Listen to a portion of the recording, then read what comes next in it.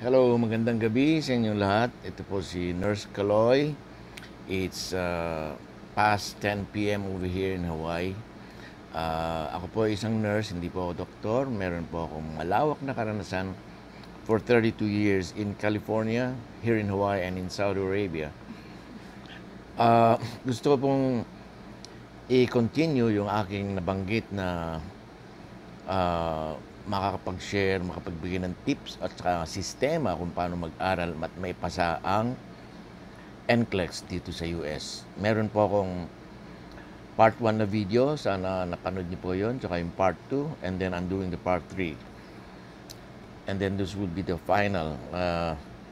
Kung may mga comments ko kayo or questions, lagay niyo po sa baba o kaya pwede niyo akong i-message sa aking messenger, Carlos o Charlie Hu, ang aking email at ang aking Facebook account. Doon po sa, just to do a recap, doon po sa ating part 1, na-mention ko po rin yung 8-hour rule, which is in reality, real life, meron po tayong 8 hours sleep, 8 hours ng work, and 8 hours yung ating spend sa bahay with our family, chores sa bahay, shopping, activity of daily living.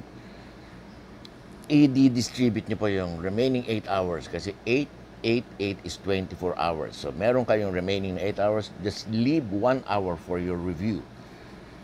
Yun po yung aking emphasis dun sa part 1. Sa part 2 po, dun ko sinabi yung mga words of wisdom.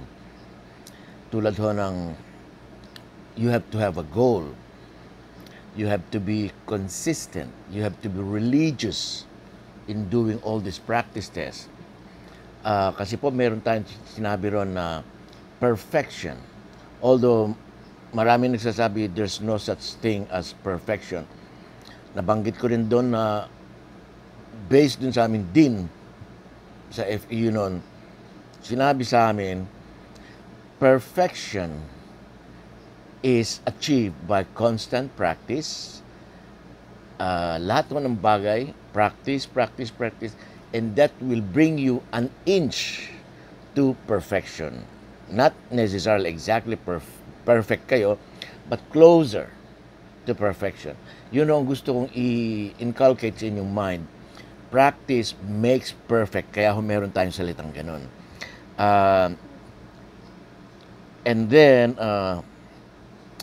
nasabi ko rin din sa part 2, yung review is by system. Minention ko ron, as I gave you an example, dun sa system, by system, kaya ko sinabing by system, is to have a continuity. Pinakita ko po yung aking technique, ang system. Let's say, sa practice test 1. Okay? Susulat niyo po yan. Gagamit po kayo ng ganito, yellow pad or white pad. And then lagay niyo po yung cardiac system. And then you will number, dun sa questions, number 1 to 50. Mag-umpisa muna kayo sa sa number 50 items sa day 1. And then sa day 2, you do the 51 to 100. Okay? Day 2 po yon. Sa day 3, dun po kayo, sa day 2, somebody have to check all your answers. Sa day 3, pagdating ho uli ng gabi, ng time nyo, you will read and analyze your answers. Dun nyo makikita yung mga mistakes nyo. Dun sa mistakes nyo, babasahin nyo ang rationale. Okay?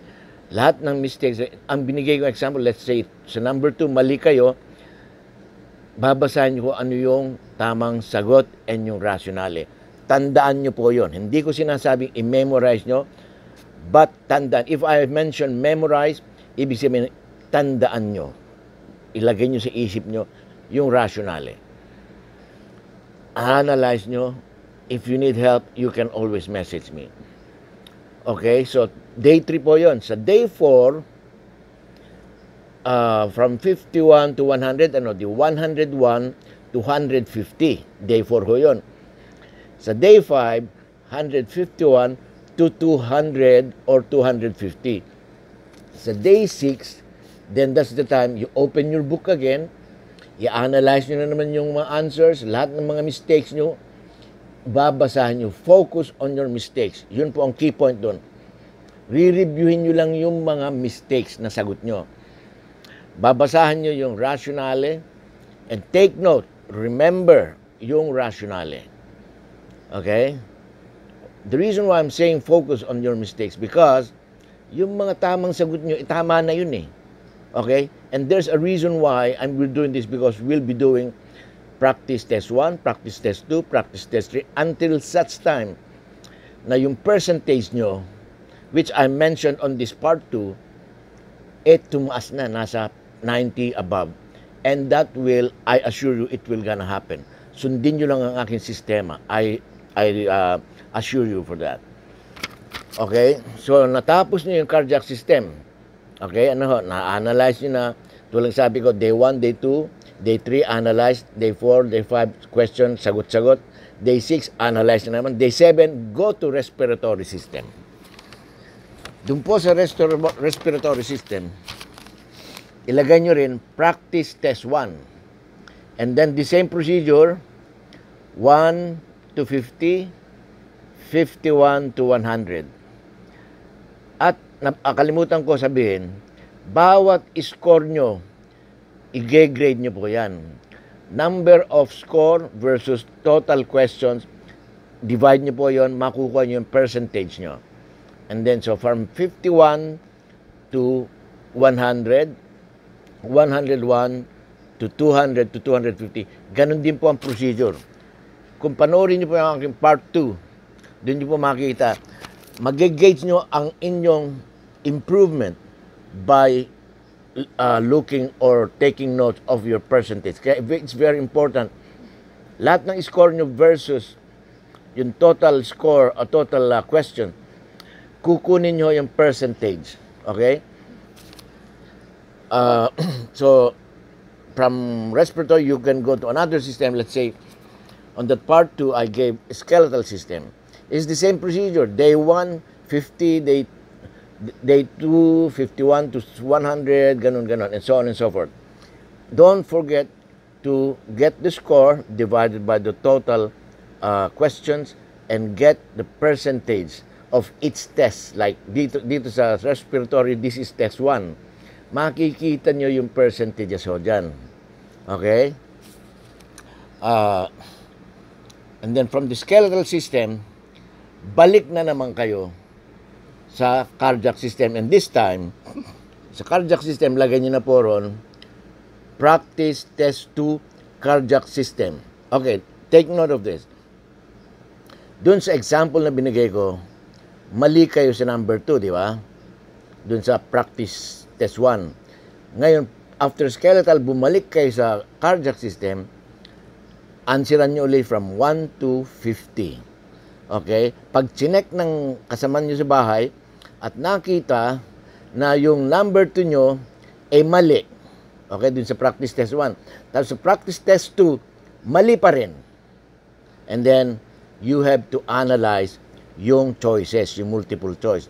Dun nyo gagamitin yung elimination process, yung pinaka-best guess nyo. Look into those keywords. Yung mga always, not, yung mga gano'n-gano'n. Tignan nyo yun. Okay? Or if still on the practice test 3, mali pa rin kayo, then call me or message mo kami. I-explain ko sa inyo. Ano po? Ganon din yun. Mali kayo sa number 2, sa practice test 1, sa practice test 2, mali pa rin kayo, then you have to choose. You have to do all those techniques. Yung elimination process, best guess gagawin nyo, yung take note of the keywords. Yung mga not always, those are negative lagi yan.